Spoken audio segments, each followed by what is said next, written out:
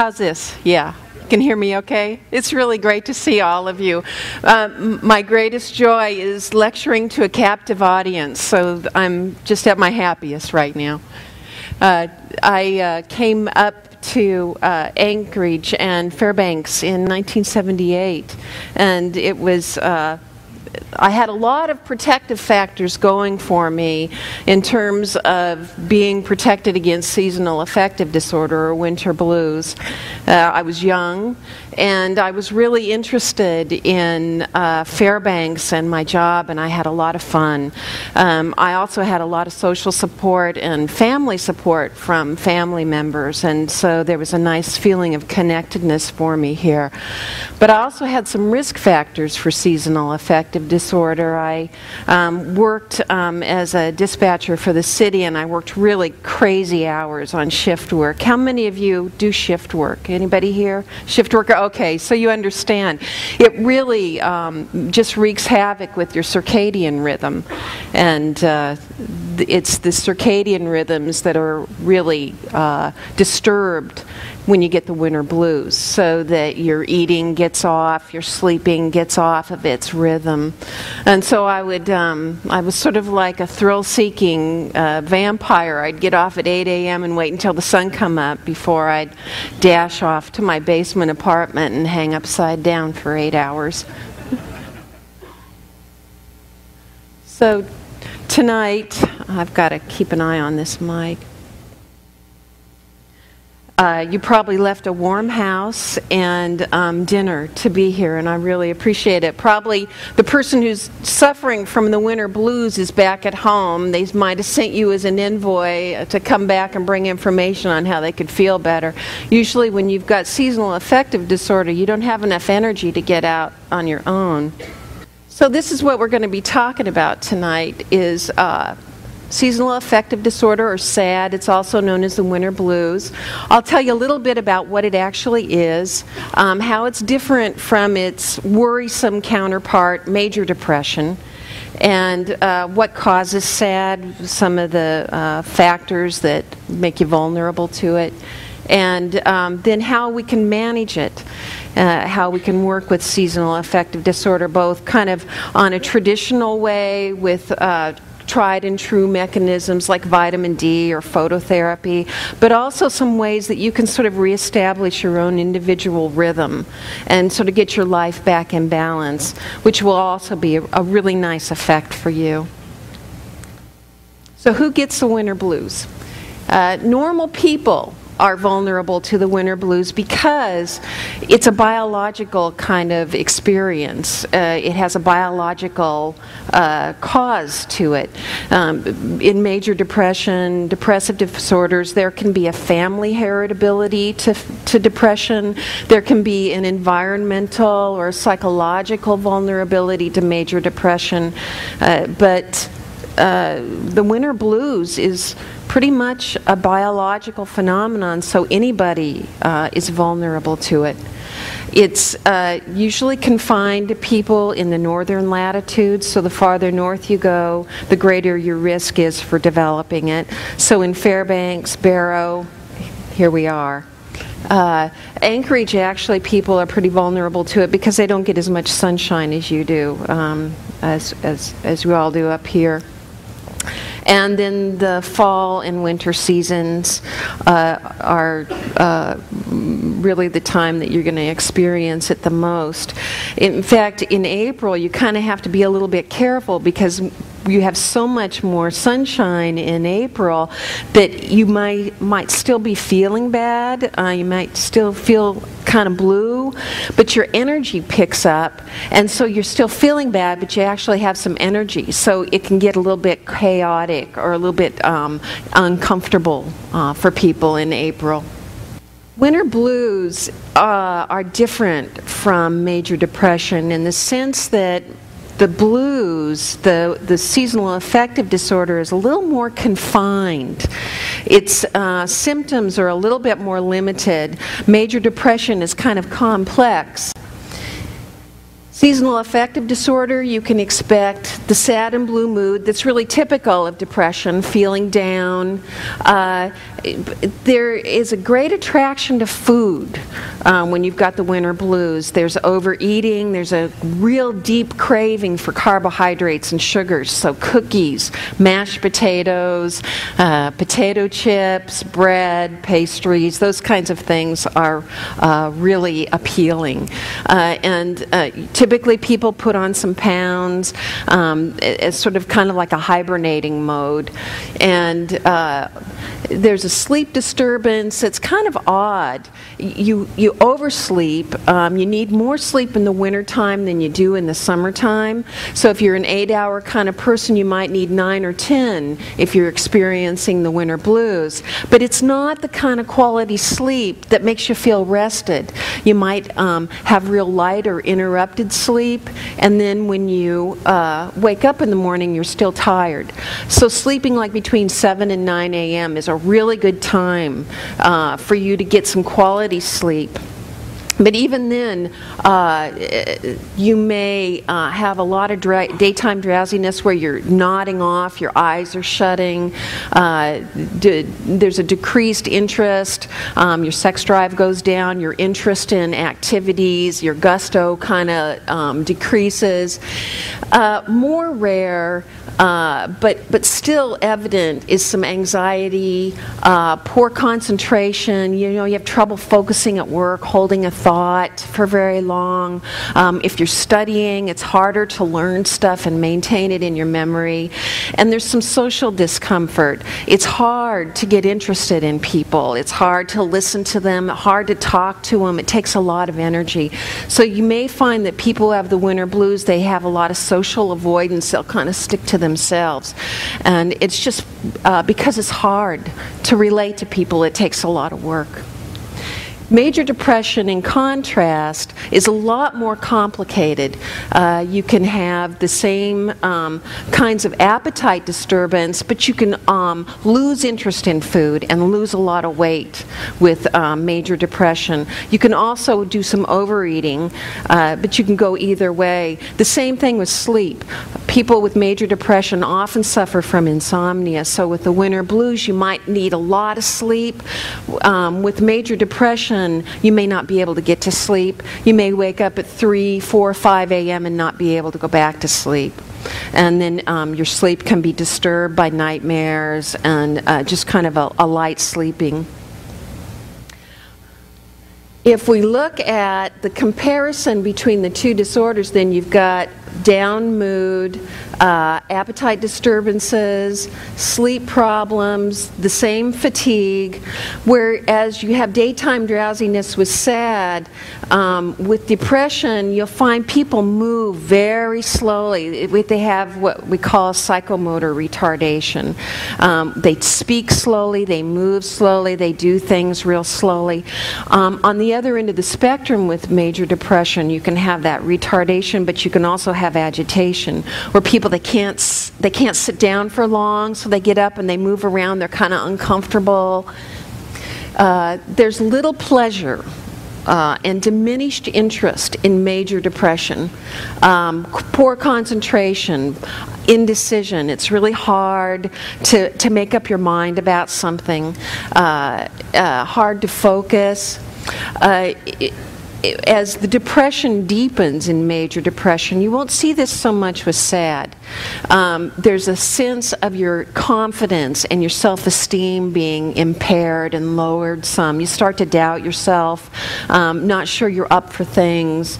You may feel guilty about things that ordinarily don't really merit feeling guilty or ashamed about. As you get even more down, you might start to feel hopeless that you're going to feel better. Things may not look very rosy for the future. And that's when your thinking kind of slips a little, or a person's thinking gets a little bit unreal at this level of depression when you start to feel hopeless. Sometimes people start thinking about death or dying.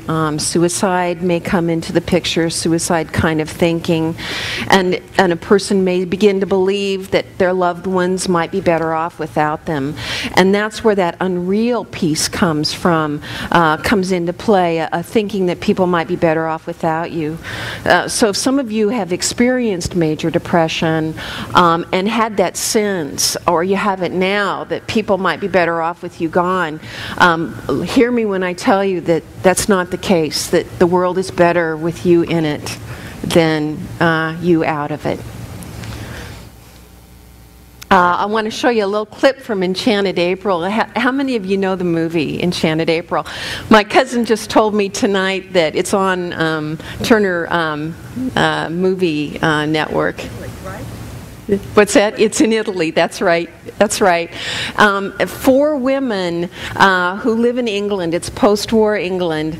They have had a horrible winter. It's rainy and cold and dark, and so they're half out of their minds with the winter blues. And they agree to rent a villa. All 4 of them. They're strangers, and they meet and agree to rent this villa on the coast of Amalfi Coast of Italy.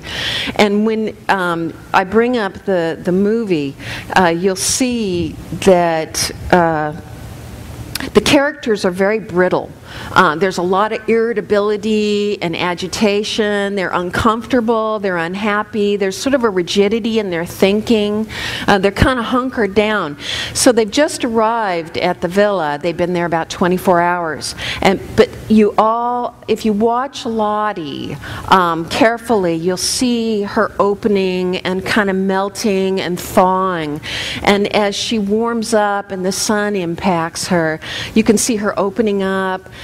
Interest, kindness, just sort of a lot of movement inside of her. It's really lovely to watch.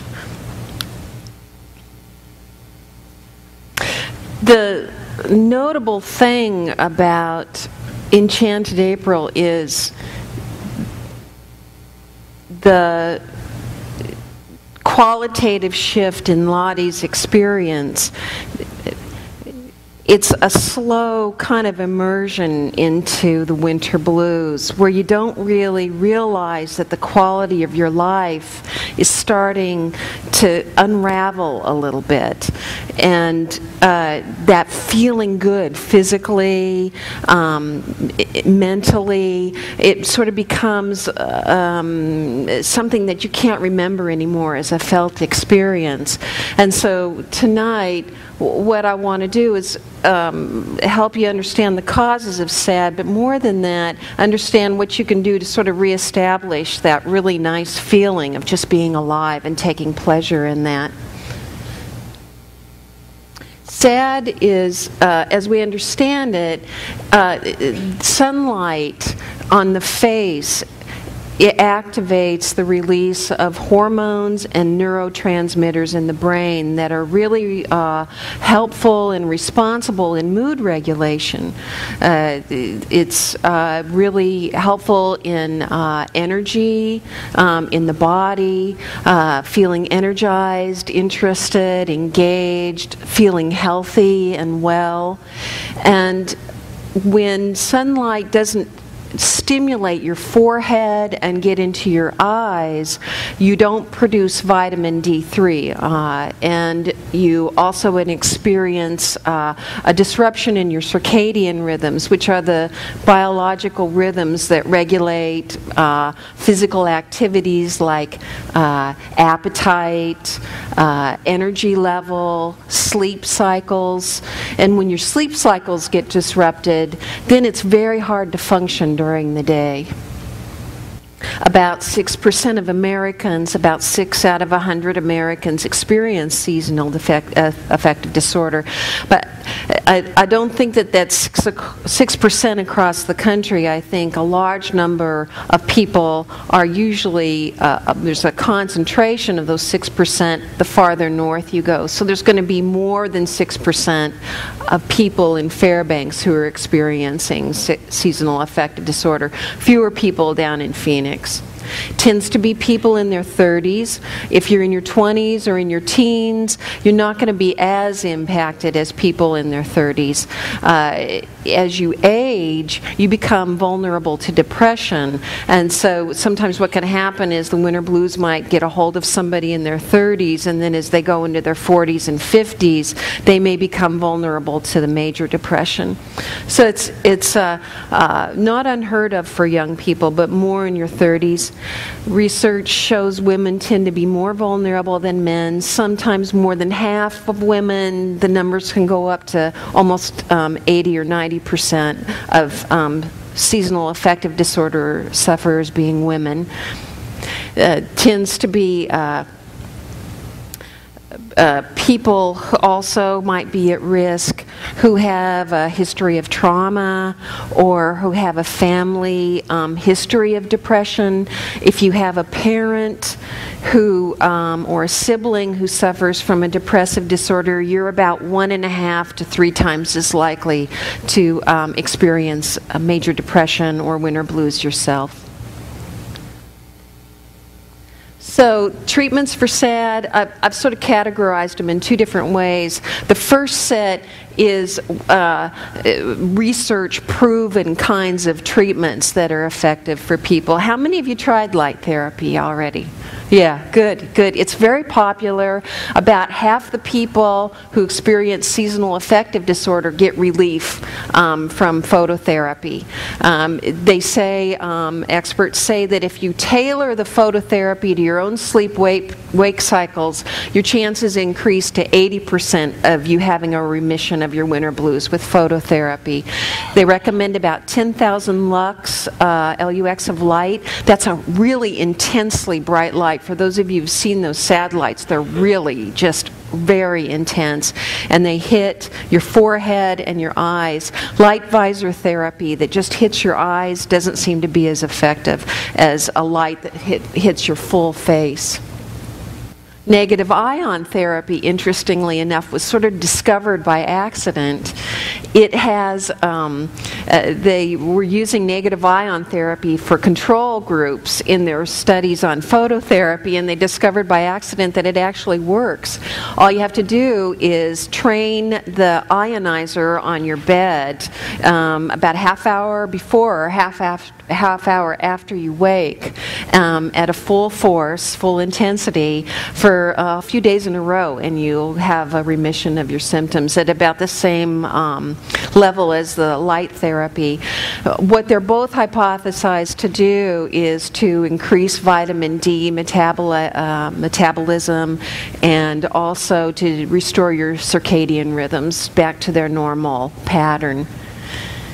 Vitamin D is supposed to be directly linked to the neurotransmitter serotonin. If anybody has an interest in neurotransmitters, those are sort of like the happy chemicals in the brain. Dopamine is also one of those neurotransmitters, and serotonin regulates appetite, energy, and sleep. And the vitamin D3 is thought or hypothesized to have an effect on the serotonin levels. Vitamin D3 then is probably your most efficient and cheapest way. Instead of buying a SAD light or an ionizer, you can just take a vitamin D supplement, and that should just perk you right up. There's sort of a folk information out there about what number of IUs is effective, around 1,200. But if you really want to be proactive about it, what you can do is you can go to a lab, get a doctor to order labs for you, and have your vitamin D levels measured. And then you can go back to your doc and get a good regimen for increasing your dosage if that's what you need to do.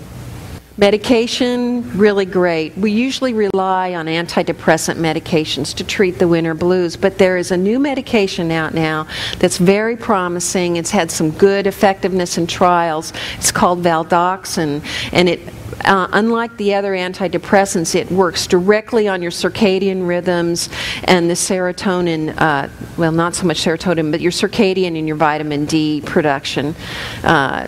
So that's been really promising. About 25 milligrams, they say that the side effects are pretty limited. Not too bad. Other medications that have been helpful in research is Wellbutrin, XL, Prozac. There's a medication that's really handy in controlling eating disorders like bulimia and anorexia called diphenfluramine. It's also really good with regulating anxiety and irritability, decreasing those. And that's been really good with winter blues too. Psychotherapy, my personal favorite. The good thing about psychotherapy is it has about the same effect, maybe a little better than the phototherapy, but it works on a different mechanism, which is kind of your self-talk. The research that's been done is with cognitive behavior therapy, which helps correct what we think of as errors in thinking, sort of like problems in how you make attributions, like in negative ways. It helps you make attributions in more helpful, pleasant ways. And the good thing about psychotherapy is that it gives you skills for dealing with those down effects of depression and winter blues long after phototherapy has ceased to be effective. With phototherapy, the minute you stop using it with the ionizer, the minute you stop using it, it goes away. But you can learn skills with cognitive behavior therapy and psychotherapy for managing the self-talk that can stay with you for years after you've gone through the treatment. The most effective thing that you can do when treating your winter blues is to take a multi-pronged approach. So you can do some cognitive behavior therapy and some light therapy, and the two together have a greater impact than the two separately. So you get a really nice effect from that. We've seen medication and psychotherapy do the same thing. The most effective treatment for moderate depression is a combination of medication and psychotherapy. You can also combine vitamin D and light therapy. The idea is to do more than one thing. That sums up what we think of as traditional kinds of treatments. Now we think about what can you do on your own. And in this section, you can what I like to think about is sort of like restoring a balance or a rhythm to your life that you lose when you experience seasonal affective disorder. And it makes me wonder what kind of horses we have in the audience. I think of like two different kinds of horses, and in our society, in our culture, sometimes we get confused about what kind of horses we've got on our hands. Somebody goes out to buy a horse, and are they looking for a horse that's going to be a pack horse, that's going to do a nice long endurance trip, kind of take it all, the evening off and relax and take it easy, and then the next day a nice consistent trip along a trail? They're usually strong animals. They can move slowly, but they're sure-footed. And that's very different from a racehorse who does a really tight race, very intense action, and then the rest of the time sort of preparing for the race and resting. And sometimes I think we start working for bosses who don't know what kind of horses we are. And so they try to make us do both. They try to make us do the long, hard 9 to 5 days work. And they also want us to be the sprinters, the big project, intense work that gets the project pushed through really fast, really innovative, kind of bright, fast thinking. And the problem is we're getting into a society where people expect us to be both kinds of horses. And maybe where we even get confused about what kind of horse we are. And so what you may find yourself doing is working 12-hour days or 15-hour days or working weekends when you should be like having your downtime. So it's sort of a thinking that more is better, and it's not better. And we lose contact with what really gives us pleasure. Sometimes being in love with your job is just forgetting what else there is there for you. And people get a lot of support for being really good at their jobs, for doing things and producing really high quality work, producing well, and it can have sort of an addictive quality to it. Depression isn't for babies. When you get into a cycle where you're worn out and broken down, it's hard to really pull yourself out of that sort of numb place that you're in. If any of you suffer from chronic pain, you know how much courage it takes to change your lifestyle and try something new and have faith that this change, doing this thing differently, is going to be good for me. And so as you think about changing your lifestyle and things you can do to get balance and rhythm in your life, know that you're probably going to be up against some inertia. That the depression, either the people that you love that have seasonal affective disorder or you are going to encounter some resistance. And it's like that first step, the one where you really try to get out and walk for 5 minutes outside or go for a ski. That's going to be the hardest one. And once you get a little momentum going, then it gets easier, and then you start to feel better, and then it starts taking on its own momentum. But initially, to get through the day, to handle one responsibility after another, requires enormous courage. Feeling not so good. This is where people are when they have the winter blues. They're stressed out, responsibilities frazzle them, they don't have a lot in reserve to deal with chaos or trouble. They're nervous, they lose their tempers easily, they bark, feeling unwell physically. You can just sort of wake up in the morning and have kind of a grossed out feeling in your stomach, or your head's kind of dizzy, and it's, you feel a little disoriented. Physical pain. Winter blues can give you a headache, neck ache, back ache, even your feet can hurt. Joints, muscles can hurt. Feeling good. This is where you're going, or your loved one is going. Really enjoying a social activity, like going to a party and really having a nice conversation that's interesting. People, they make you curious. You want to get to know them because they're interesting to you. There's an enthusiasm and a real engagement. You get inspired. You get innovative ideas. Things that interest you, you kind of associate to new ideas, and you kind of open up and get inspired. There's an alertness to you. You can watch and you can pay attention and you can focus. It's really a high, and it does increase your self-confidence. It makes you feel like you're capable of doing something, and that's kind of what happens in the summertime. Is once you get that nice blast of light, you can get a little expansive and think, gee, there's a lot I can do. I can really handle this. I really like this quote by Thomas Merton. The rush and pressure of modern life are a form, perhaps the most common form, of its innate violence. And that's what I think of as the sort of predicament that we've gotten ourselves into in dominant culture, is a focus on productivity and really not understanding how much we have to gain by just goofing off and lolling around, puttering, doing nothing. And if you've you've tried it, sometimes what you might notice is that it feels kind of weird to putter or do nothing. You might feel vaguely guilty, like you should be working, or you should be studying, or you should be doing something else more responsible than this.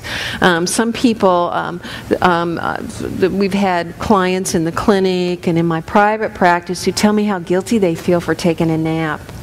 And I think part of that is that they're caught up in this pattern of productivity and focus on that. Sigmund Freud said you must be able to love, work, and to play. That dreams, fantasies, they produce some of your richest material in terms of your quality of life and in terms of your innovative ideas and thinking. And this is probably a time in our country's history and in the world when innovative thinking is really precious to us. Recreation and exercise, there's a significant body of research showing exercise to be really an important antidepressant. That when you exercise, natural endorphins are released in your brain that have a very pleasurable kind of feeling to them. Some research also that exercise has a healing impact on the brain, a rejuvenating and healing impact on the brain, and may even heal some trauma. So, and recreation, play, just outside playing and fooling around is really good. Rest, doing nothing is as important as being productive. That your associations in your brain, the way they kind of flow, sometimes you can solve a problem just by kind of letting yourself go down into sort of an alpha state of rest in your brain. Being with friends, having social contact. This is really a tough one for people because, you know, if you're around people who are irritable, you can kind of get kind of pulled back and held in a little bit. Sometimes you have friends who are really going through a hard time and they're really struggling, and you need to be there for them. You need to help them and take care of them, and that's really a good thing for you to do. But the friends that I'm talking about here for helping your winter blues are friends that make you happy, that feel good, that don't stress you out, where you kind of liven up and laugh when you're with them. Those are the friends that are going to be really helpful and really good for you right now. Talking to someone. Talking helps us to become aware of what we're thinking and feeling. There's something in the process of speaking and using language that helps to bring thoughts and feelings up into our consciousness. If we can put words to how we're feeling and how we're thinking, then we don't act out. We don't get impulsive, and we don't do things that we might regret later. So being able to talk to someone helps you understand where you're at and what's going on for you in ways you may not have been taught or previously understood how to do. Talking to people also gives them permission to talk to you. When you talk to friends and family in a real genuine way that's comfortable for you, you allow them to open up to you too. You sort of set a norm for that. So everybody's going to be different. But being aware of how you're feeling and how you're thinking helps you to know what makes you feel good, what makes you happy. And that's really what it's all about. Because if you're feeling good, if you're happy, everything changes. It becomes easier to solve problems. It becomes easier to get along with people. We're very attachment-oriented kinds of beings. Social isolation is a response to not feeling well. When we're at our best and when we're feeling good, we really want to be with people, and we really need to be with people. There's a lot that happens in conversations and in connecting with people that's really good for us. If you do find that the carbohydrate craving is really amazingly strong for you, think protein instead. If you're wanting cake, try nuts. If you're vegetarian, you might try a high-protein grain like a high-protein wheat or quinoa. A protein gives you more of a sustaining kind of long-term energy, and it's probably what your body is really needing rather than carbohydrates, which give you a burst of energy but also can let you down quickly. A potato is not going to do that as much as a jelly donut, but you'll still have that rise and fall with a carbohydrate or a sugar. A protein will give you a lot more oomph. One of, I remember in '78 when I came to Fairbanks, it was, it's lovely now and it was lovely then, but I had come from California and I was really struck by Fairbanks's mysterious intensity of the seasons. Beautiful light, beautiful darkness, beautiful sunsets. It had a mystical, mysterious quality to me. It was nothing like watching the snowfall here. And it inspired me and nourished me for years. And it still has that for me, and this is such a special place. And it's got lots of art organizations, Fairbanks Drama Association, FLOT, there's the Arts Association. There's so much to do. There's skiing and recreation. And so if you check into the Newsminers, is it Latitude 65? Is that what it is? It gives you a listing of activities. You might find a book club or sewing, some hobbies and interests. Do something that'll kind of get you out and moving a little bit.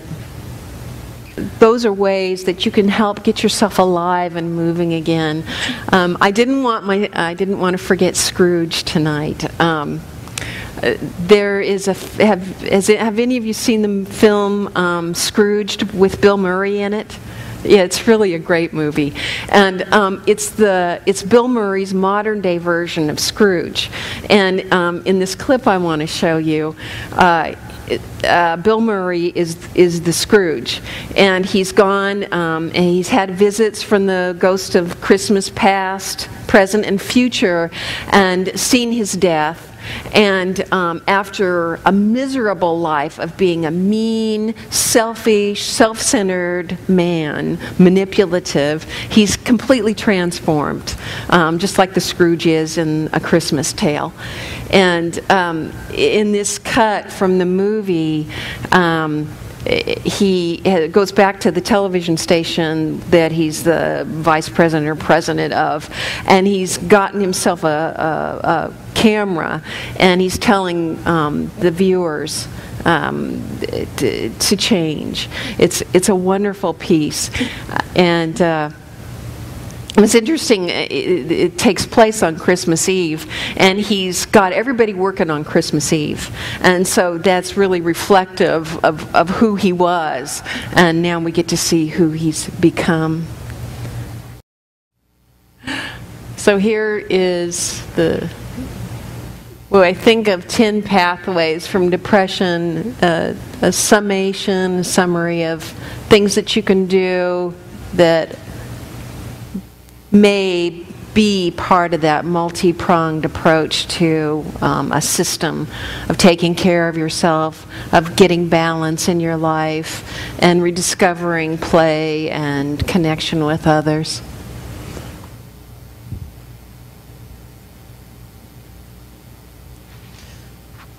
And thank you for being so patient and getting through that.